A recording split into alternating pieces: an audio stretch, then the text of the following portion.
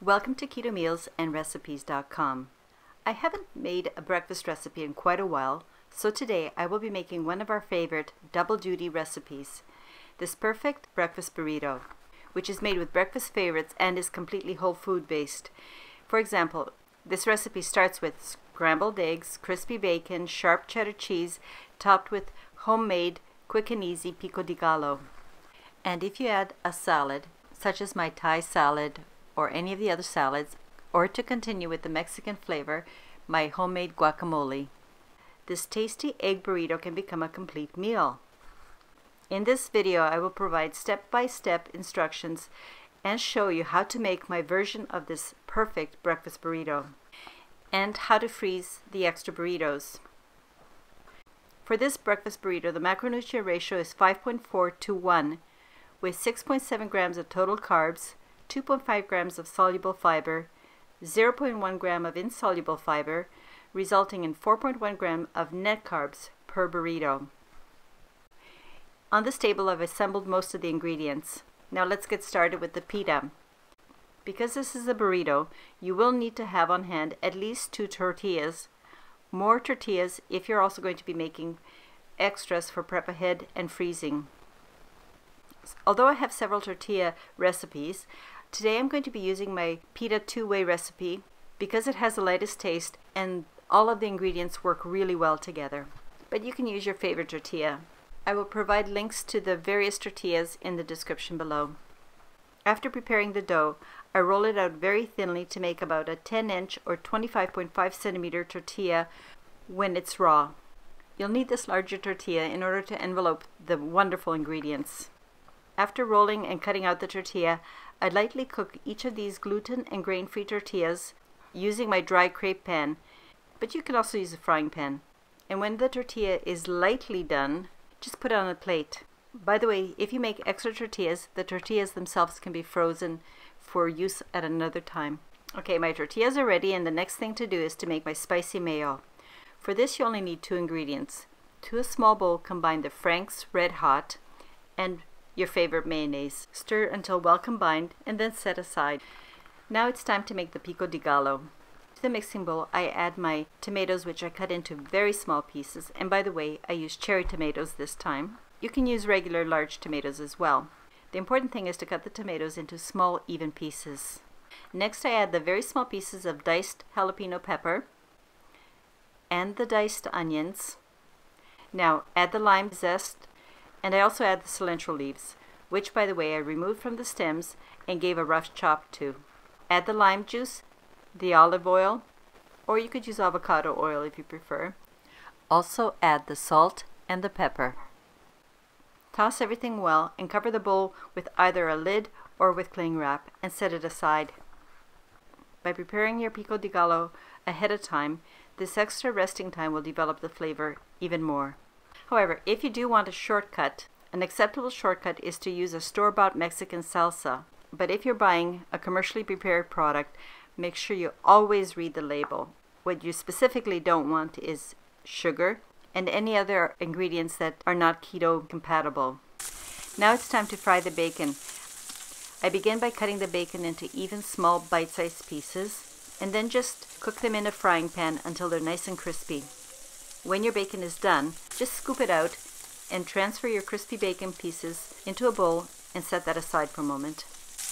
Before I forget, please reserve all the bacon grease. You will use some of it later. And now to make the perfect scrambled eggs. Crack the eggs in a bowl.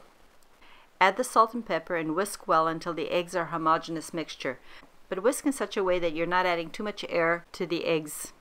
Then place your skillet or frying pan on the stovetop, which is set to medium-low heat. It's important that you do these on medium-low. You don't want your heat to be too high because with higher heat your eggs will be more rubbery. Drop in the unsalted butter, and when the butter has melted and is starting to sizzle like this, pour in your whipped eggs. I find that I get the best results with scrambled eggs if I use a nonstick pan. As the eggs are cooking, using a spatula, move the eggs around until the eggs have formed soft pillows like this. At this point, it's very important that you immediately transfer the omelet from the pan onto a plate. That's because you don't want the omelet to overcook. Now that everything is prepared, it's time to assemble my burrito. And to assemble, first, put the tortilla on a plate, place half of the scrambled eggs in the center of the tortilla, and then layer with half of the bacon on top of the eggs, half of the grated sharp cheddar, and half of the pico de gallo. Now here's the tricky part. In order to wrap this properly, fold your tortilla sides in towards the center, where you have your little tower of goodies. Then hold the sides as you roll from one end to completely surround your ingredients like this. And the last step is to fry this burrito. I'm going to show you two different ways I made it. I'm first going to use the same frying pan I used to make my bacon. By using the same pan, this will result in the burrito having a really nice bacon flavor, but one thing that you will notice is that the burrito will be much darker as a result. And if you don't mind your burrito being just a little bit darker, you will be able to enjoy the extra bacon flavor. Now, when making these burritos, there's only one caution I would like to tell you about. Don't be tempted and overstuff your tortillas, because as you're frying them, they may burst or unravel. And that's also why you want the bigger tortilla. Now the second pan that I'm using here is my Japanese omelette pan, which I find really convenient because it's about the right size for my burrito, and as a result holds the sides of the burrito in so that my burrito doesn't unravel accidentally. But you don't really need this, it's just a nice convenience if you have one. So I place this pan on the stovetop, and when my bacon fat is starting to sizzle again, I fry the burrito seam side down until the underside is crispy and golden brown. When that has been achieved, give the burrito a quarter turn and repeat until the burrito has been fried and is crispy all the way around. After your tortillas are done, transfer the burrito to a plate.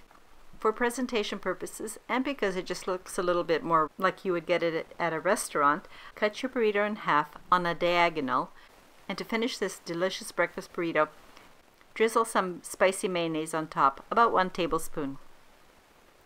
I really hope you'll enjoy this recipe. As I mentioned earlier, these breakfast burritos are amazing for prep ahead and for freezing.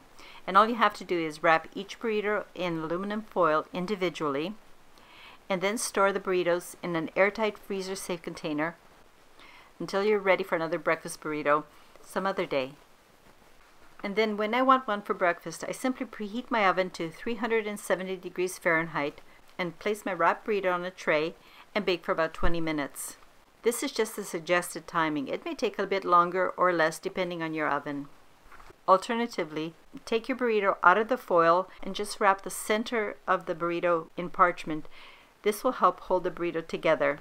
Put it on a plate and microwave for a few minutes until it's nice and hot. Although these burritos are quite nice cold, I really think they're amazing when they're hot. If you're wondering, these burritos can be stored in your freezer for 2 to 3 months. If you're still here with me, thank you for watching to the end, and I hope that you have found this video useful. The link for all the tortillas, including the pita two-way recipes I've mentioned, as well as the link for the formatted written breakfast burrito recipe, are all provided in the description below. Thank you very much for watching this video, and please come back and join me when I post my next video. Have a wonderful day, and I hope to see you next time.